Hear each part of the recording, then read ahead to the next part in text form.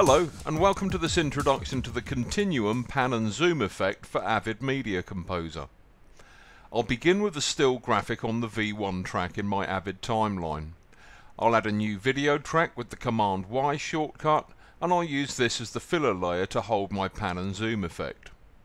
I'll open the Avid effect palette, open the Continuum perspective group and drag Continuum Pan and Zoom to my filler track. The default move for the effect is applied to the filler layer.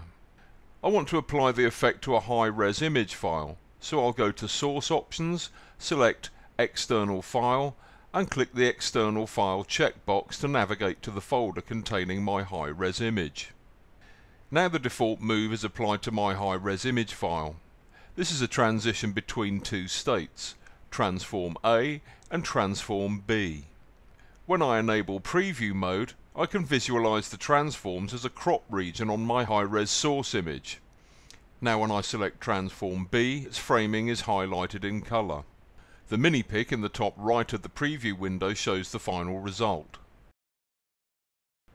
I'll select Transform A as the preview target and adjust the framing. Now I'll select Transform B and adjust the framing so that it's centered on Rikers Island. I can adjust basic position, scale and rotation with the on-screen widgets. I'll enable 3D transformation and twirl open the transform controls in order to set the tumble or X-axis rotation for Transform B.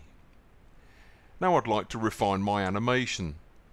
In the animation controls we can see that the start and end positions are held for 5% of the segment's duration. I'll set these to 0 so that the animation begins on the first frame and ends on the last frame of my segment. Ease in and ease out control the acceleration and deceleration values for the start and end keyframes and can be visualized by displaying the preview ease curve. Additional refinements such as vignetting and motion blur may also be applied. Now I'll place a couple of cuts on the filler track with the pan and zoom effect. When I scrub, we can see that the auto animation from Transform A to Transform B is applied to all three segments. I'll go to the middle segment and change the workflow to hold on Transform B. On the final segment, I'll auto animate from Transform B back to Transform A. Now I can adjust the timing of my animation by trimming the edit points in the Avid timeline. No keyframing required.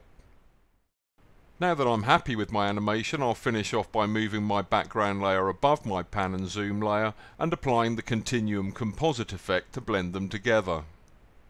Finally, I'll add my title graphic to V3 to complete my composition.